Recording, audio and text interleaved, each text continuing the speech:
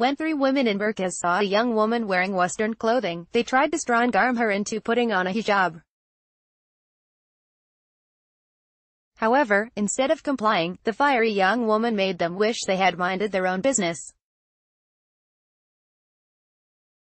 A trio of Sharia law enforcers received a dose of their own medicine when they tried to force a courageous young woman to wear a mandatory hijab at a metro station in Tehran, Iran.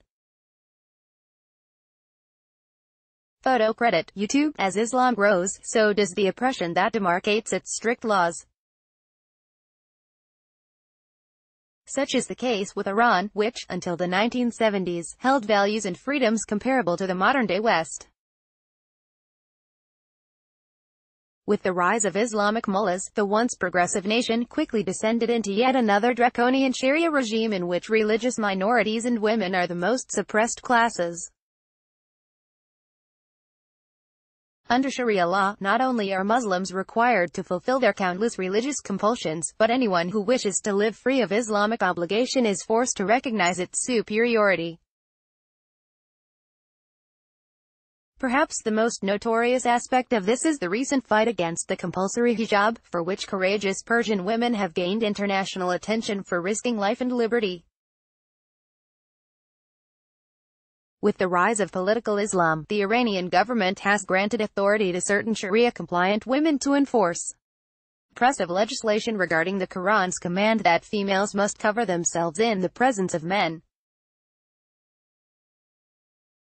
Recently, these burqa-clad morality police officers, who often resort to brutality against their victims, confronted a young woman for failing to comply with the strict Islamic dress code.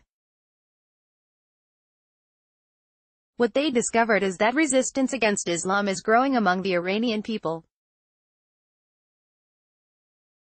While aggressively confronting a young woman about her illegal un-Islamic Western clothing at a metro station in Tehran, three burqa-clad morality police female enforcers received a deserved dose of their own medicine after their intended victim fought back, kicking one of the officers in the stomach and chasing them off, the Daily Mail reports. The officers were indignant that the young woman was wearing form-fitting clothing without a legally required hijab. "I will wear whatever I like. It's none of your business.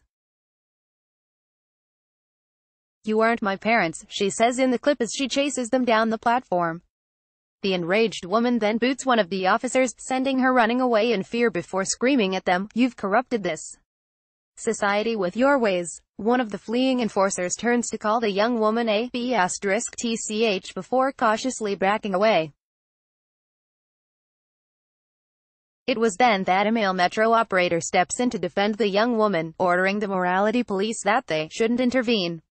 Since dress codes requiring hijabs and loose-fitting clothing for women were mandated in 1979, female morality police have been enforcing the law with violence.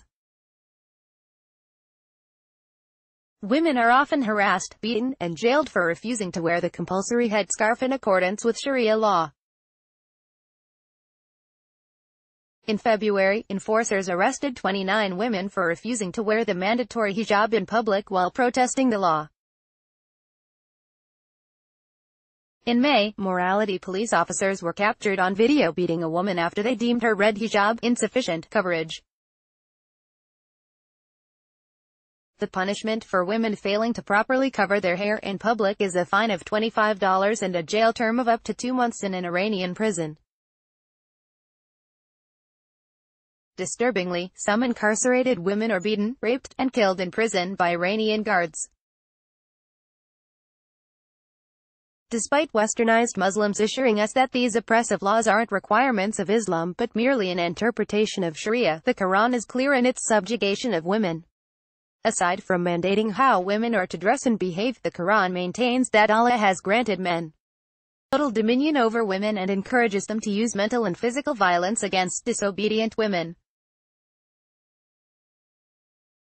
Quran 24:31, and tell the believing women to lower their gaze from looking at forbidden things, and protect their private parts from illegal sexual acts, etc., and not to show off their adornment except only that which is apparent, like palms of hands or one eye or both eyes for necessity to see the way, or add or dress like veil, gloves, head cover, apron, etc., and to draw their veils all over jubahina, i.e.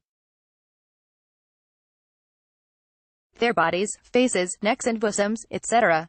Quran 33-59. Tell thy wives and thy daughters and the women of the believers to draw their cloaks close round them. Quran 4:34. Men are in charge of women by right of what Allah has given one over the other and what they spend for maintenance, from their wealth. So righteous women are devoutly obedient, guarding in the husband's absence what Allah would have them guard. But those wives, from whom you fear arrogance, first, advise them, then if they persist, forsake them in bed, and, finally, strike them. But if they obey you, once more, seek no means against them. Indeed, Allah is ever exalted and grand. Like all other Islamic countries, Iran is a harbinger of what's to come for the West if we continue to import an ideology that perpetuates such oppression and violence. What was once a thriving, progressive nation on the verge of democracy devolved into a Sharia wasteland within just a few decades. Through mass migration, indoctrination in our schools, and a much higher birth rate, Islam threatens the same to our nation. Facebook has greatly reduced the distribution of our stories in our readers' news feeds and is instead promoting mainstream media sources.